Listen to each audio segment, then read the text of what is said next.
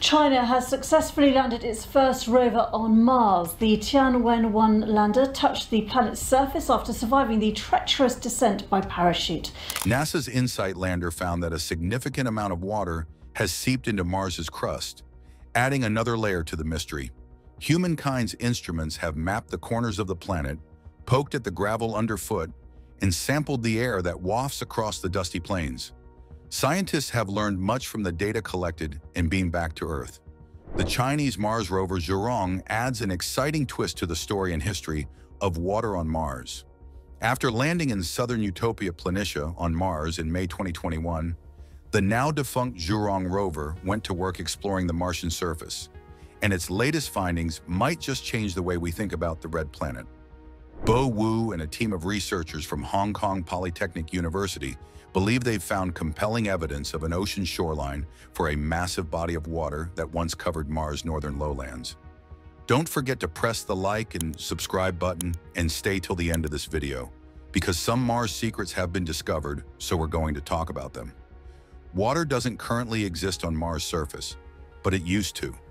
We know this from dramatic dry canyons and river channels seen from orbit, as well as minerals on the surface that only form in liquid water.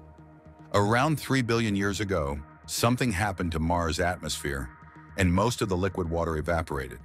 But some of it may still be underground, safely shielded from harmful solar radiation that bombards the planet's surface.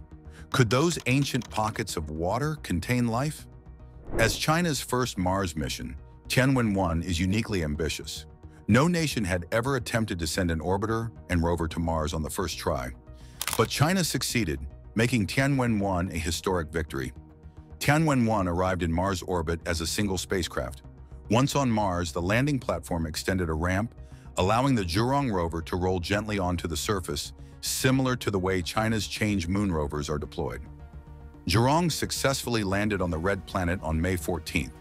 The rover touched down on Utopia Planitia, the vast Martian plain where NASA's Viking 2 spacecraft landed in the 1970s, and the site of a shipbuilding yard in the Star Trek universe.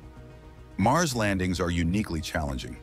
They require heat shielding, thrusters, and supersonic parachutes, a teeth-gnashing experience that NASA has dubbed the 7 minutes of terror. Before our first probe swung by Mars, scientists thought that the planet could be lush and teeming with life. With their telescopes, early scientists made out canal-like features on the surface that they mistook as artificial structures built by intelligent species.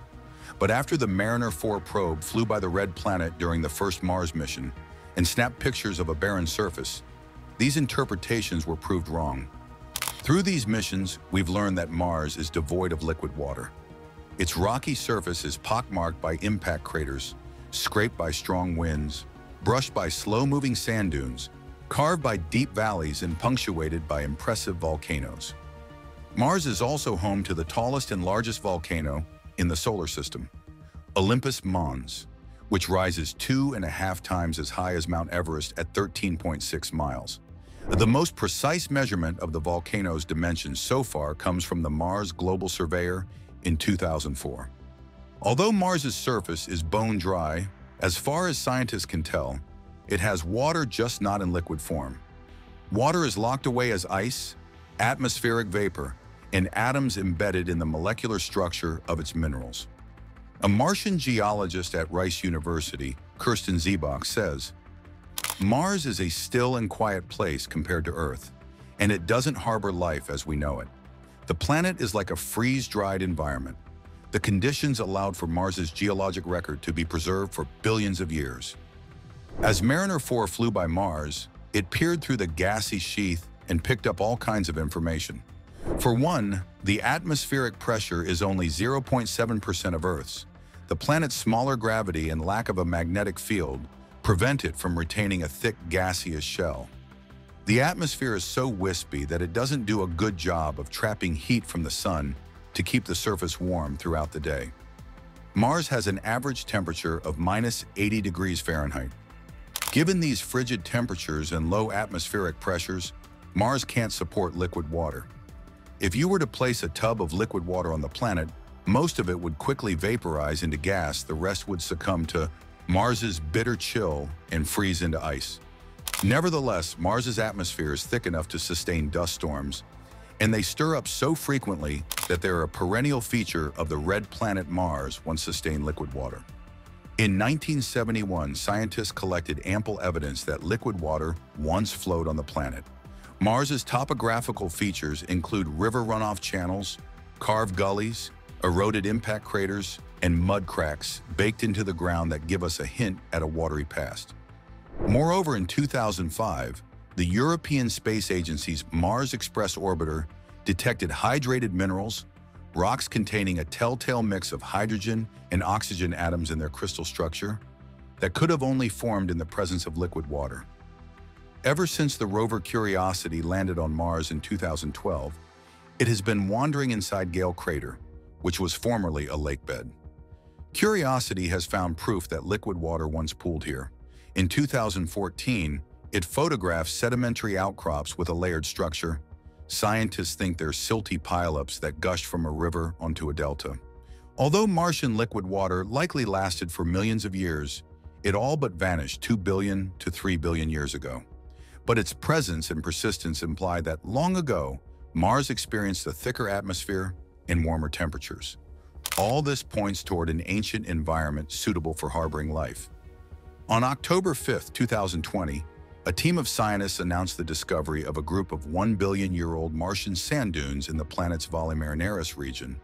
This rare find of paleodunes led scientists to a second big discovery.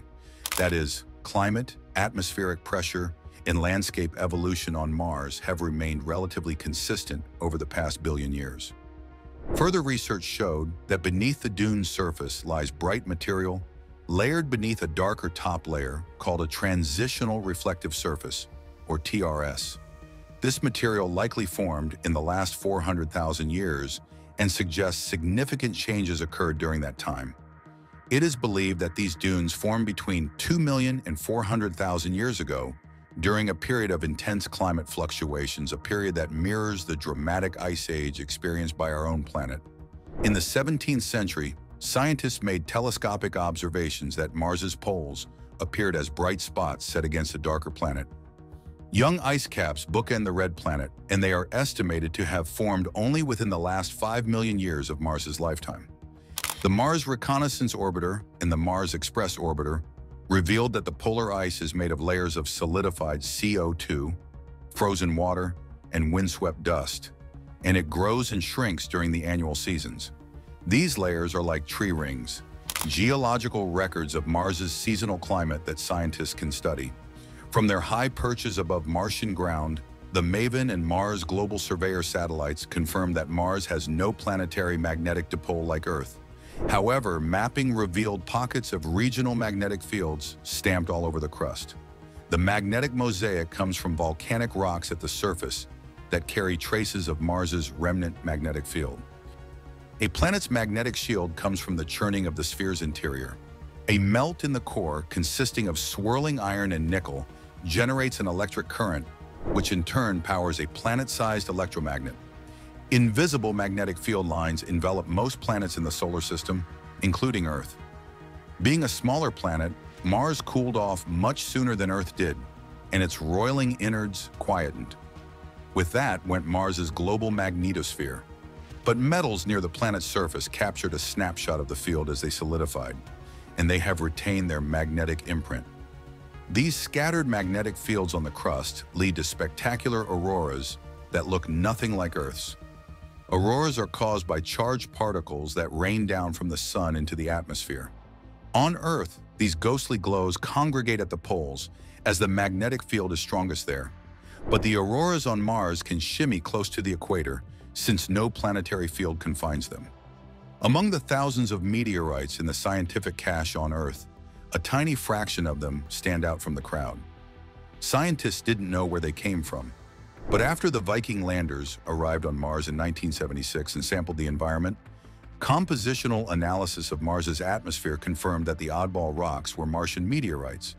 Around 300 such meteorites sit in scientists' collections on Earth. These rocks were exiled from Mars after impactors struck the planet's surface and kicked debris into space. The resulting fragments floated in the void for millennia until they made landfall on Earth. These rocks have led to thousands of publications since and given scientists a close-up peek at the rusty planet. During that idyllic episode, Mars could have harbored life. In 2013, Curiosity identified in the rocks all the key chemical ingredients needed to support life. And around 2013 and in 2018, it even detected organic matter in the rocks. Most scientists think that Mars is lifeless now, although a few argue that life could be sheltering underground. But no one can say for sure whether the red planet could have also been a teeming one. Whether Mars has or has had life is the biggest mystery, fueling much of the excitement about our ruddy neighbor. Whichever way the answers swing will illuminate Earth's place in the universe. But for now, researchers don't have the means to answer this question. Humankind's limited meteorite samples are too weathered. The Perseverance rover is busy squirreling away Martian samples from Zhurong crater, where liquid water once existed. A return mission to retrieve these samples is slated for 2027. If all goes well, these specimens are due to arrive on Earth in 2033, when they may open up a whole new era of discovery. Water is a key ingredient for life as we know it. If Mars had oceans, could it have also hosted life? It's a tantalizing thought that keeps scientists up at night. We hope you liked the video. If you did, please give us a like, share, and subscribe to our channel for more videos like this. Don't forget to leave a comment below. We would love to hear from you. Thank you for watching and see you next time.